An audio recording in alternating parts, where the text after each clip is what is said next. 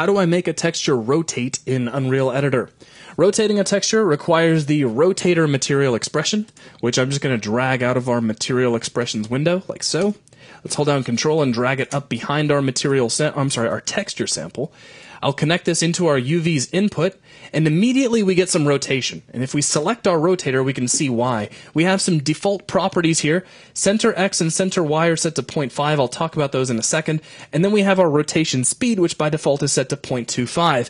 If we increase this, say, to 1, we start rotating much more quickly. If we make it negative, say -1, we rotate in the opposite direction. Very, very easy. Now, the center controls the point about which you are rotating.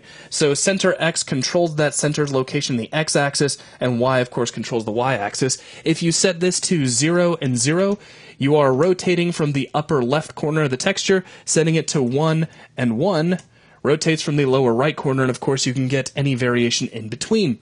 If you want to rotate your texture, but you don't want it to constantly be rotating, if you need to maybe tilt it a little bit, you can take your time input on your rotator and just connect a constant value of 1 to it. I'm going to create a constant material expression by holding down the 1 key and left clicking.